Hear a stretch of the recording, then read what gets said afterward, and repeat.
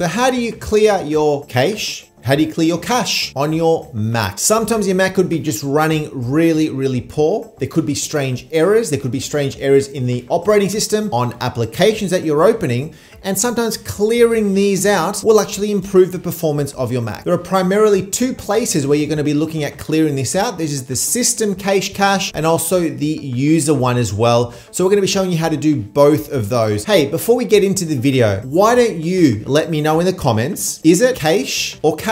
I'm an Australian, so I say cache. Everybody that I know, every person that I've ever worked with in technology has called it cache. When I first heard cache, I thought, what is going on? And then I got exposed to the world of Americans and the Brits and others, and they call it cache. So why don't you let me know, is it cache or is it cache? Also, I release a lot of videos around all things tech on the Mac and other stuff. So if you want to keep up to date with what's going on so that you don't miss any of my videos, please also subscribe, click on the button on the bell so that you don't miss out on anything. All right, so here we are logged into our Mac. We are of course running macOS Big Sur, and we're doing this on an M1 based Mac. Of course, the M1 is the Apple processor. This could be done for various reasons to actually speed up the performance of your applications, or perhaps you've got an application that is not performing correctly or there is bugs. You can actually go and clear these out as you so need to. Now, there's two main areas that we're going to look at where to delete these. The first is in your Finder, making sure that it says Finder at the top here. We're going to select Go, and then we're going to select Go to Folder. Right in here, we're just going to do a /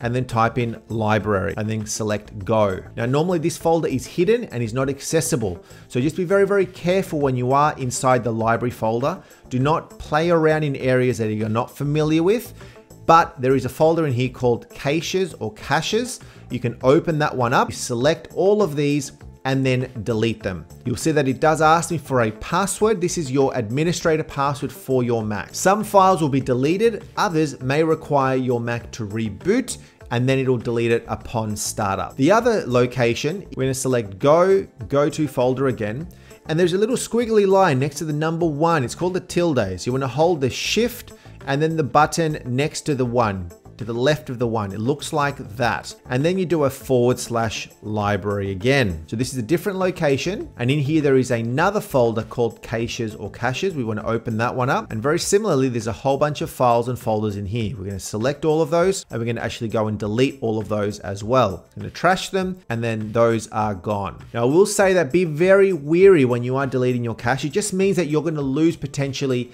settings of some applications. You're not going to lose data, but when you next open up a specific application, you may see that things look slightly different. It's because some of the preferences or the settings may have been removed by deleting these caches and caches. So remember to comment below. Let me know if it's cache, if it's cache, if it's cache, if you call it something different. Remember to keep up to date with all of my videos as well by subscribing so that you don't miss any of my videos. I know that there'll be stuff in there that you'll want to be across, releasing new videos that you'll definitely also find helpful. But that's it. Thanks so much for spending the time. Do also like this video if you did like it. See you later.